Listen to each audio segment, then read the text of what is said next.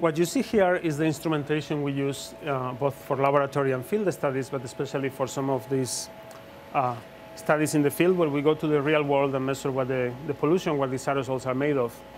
And we can see here one of several instruments. This is an aerosol mass spectrometer. And what this does is to measure the composition. And we suck the air with a pump, rushes in. And then this part of the instrument is what does the chemical analysis. And it's all in a very compact package. It's not normally as messy as it is now. And as you see, it has wheels. So basically, we can roll the whole thing and take it to Mexico, or take it to the Arctic, or that kind of thing. And what this allows us to do is to analyze the composition of the particles of these pollutants in real time. What we do is we suck them through here. So here we have particles suspended in air.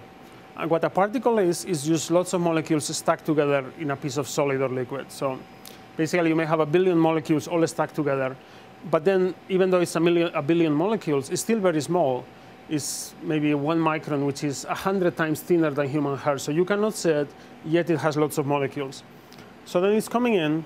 And then here, at this junction, what it does is going to impact a hot surface. So the molecule comes in, it impacts this hot surface under vacuum, because we have created the vacuum with these pumps. And then lots of molecules come flying off very quickly. So they all come flying off. And then just as they are flying off, we have a filament, a hot filament like in a light bulb, and we are raining electrons on them as they try to basically escape away because they've been heated.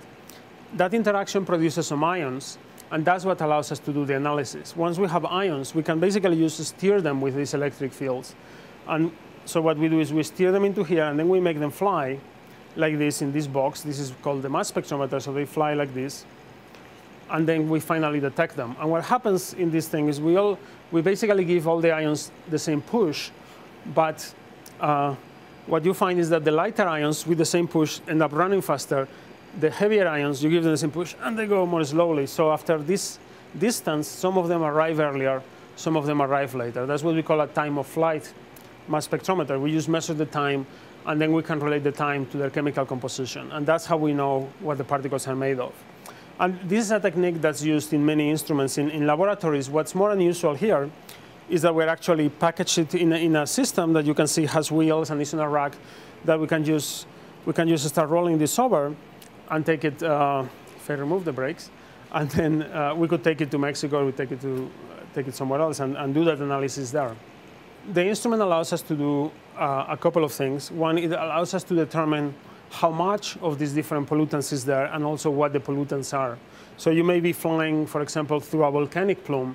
You may see that there is a lot of sulfur, because volcanoes make sulfur, and that's what then they make particles of. If you fly through a forest fire, you may find a lot of organic material, because trees are made out of cellulose and organic material, and then when you burn them, you basically put a lot of that carbon-based material, that organic material in the air.